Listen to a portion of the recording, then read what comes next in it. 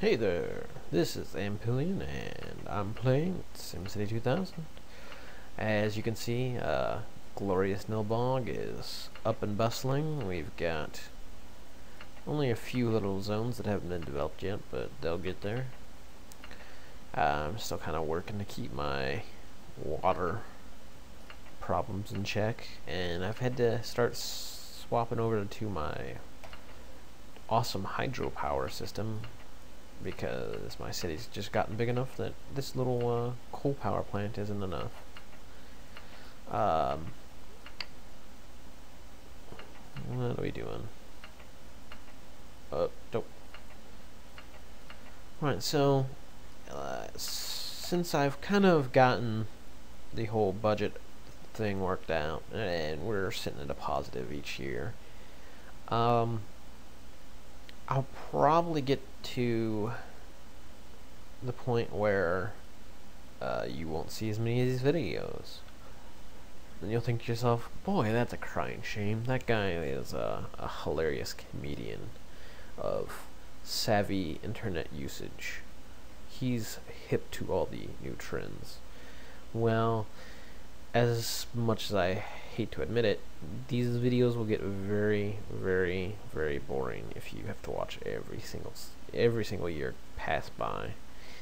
Because let's face it, once you've seen the start of things, it pretty much just continues like this. For now, we're gonna build outwards, we're gonna grow, we're gonna get some new technologies eventually, but you've pretty much seen the heart of the game. I mean, you're building.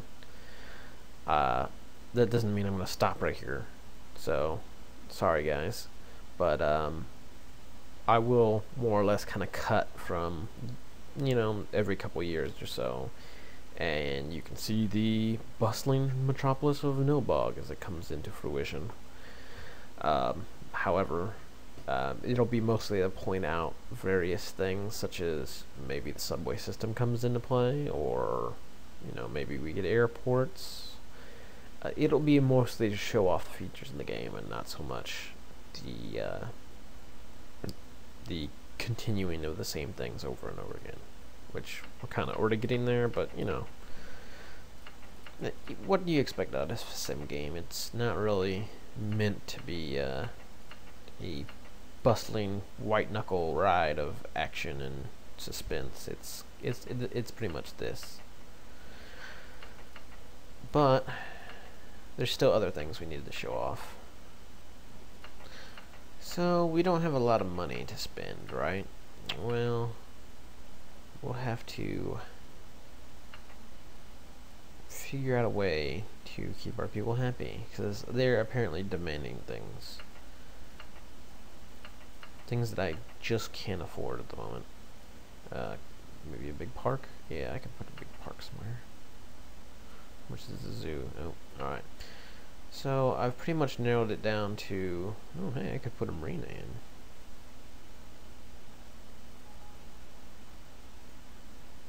Oh, okay. Well, I guess they had to be placed across shorelines. I thought that's what that is, isn't it?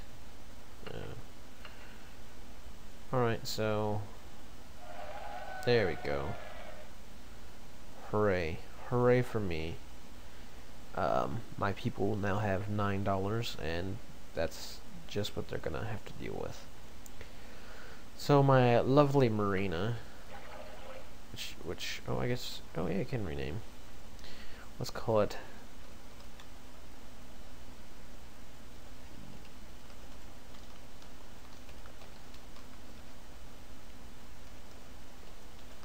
the Industrial Park Yacht Club, because oh, come on. Fine.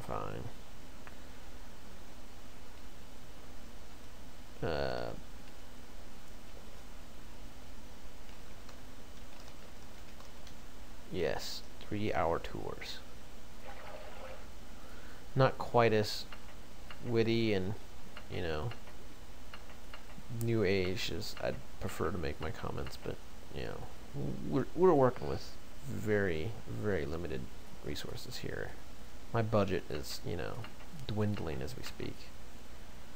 Not my game budget, my actual budget. Um, See, yeah, we've got $364 to blow on something now, which, honestly, I can't even afford all that much, so. Oh boy. Yeah, so let's look at the various menus here. Now that we've got things going, we can take a look at the industry in our city. We have obviously a huge amount of steel and mining and textiles here. A lot of it will pertain to the year. I mean, obviously, electronics doesn't really even exist at this point. But, what's going on? Well, okay, I guess the sirens are just going off for the heck of it. But anyway, you can come in and you can promote these industries or tax them heavily for being so plentiful and polluting. Hey, we don't like you petrochemicals. You're part of the problem. You can see the demand for them too. So obviously we have quite a bit of the heavy manufacturing and industrial quarter, and not so much the, well, why does it keep doing that? Anyway, we don't have much of the newfangled technologies like aerospace and electronics, obviously, because it's 1911. The electronics of the day were probably box radios, and aerospace, I guess, was balsa wood airplanes. Neither of which are really worth supporting at this time. So, another year pops up. Now, you kind of want to go through here once you start making money, and you might want to look at the different ordinances. Sure, we can pop in income tax and make some more money. People are going to be a little pissed off, so, you know, hey, maybe we'll take neighborhood watch to balance it out, or junior sports. Give them something to do. Free clinics? Yeah, we better. We've got a lot of prostitutes in Nilbog. So, now that we've got that out of the way, bond guy? No, nothing for me. Okay, there's Anka. I'll take that into account. Oh, people were asking for a pollution ordinance. Well, had I known that before, maybe that I should have clicked on that first before I started messing with it. Crime is out of control, eh? Well, Friday, get out there and stop those kids from doing acid, or whatever it is you kids did in the Dragnet in the 60s. Yeah, okay, so the only one that I'm really worried about is the crime. Pollution can wait. I'll get a little more money before I start messing around with that. You do want to make sure you lay out your police stations and your fire departments so that they cover a wide area. The more... Let's see. Clicking on this down here will bring up this overworld map, and if you've played the original SimCity, it does look familiar. You can kind of sort out where your police and fire department coverage is. The darker colors are obviously the more effective zones. So obviously I need to get to work on the police situation, and I'll take care of that right now, actually, by putting one, let's put one right up here. Oh, not too close. Alright, there we go. You'll go right here. Oh, son of a bitch. Alright, well, there went money that I can't get back now. Wow. Bye-bye. Bye-bye, hundreds of dollars. You will be missed.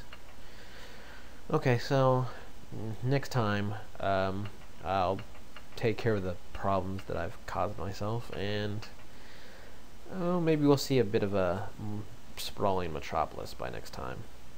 This has been Amp, and I'm out. Have a good one.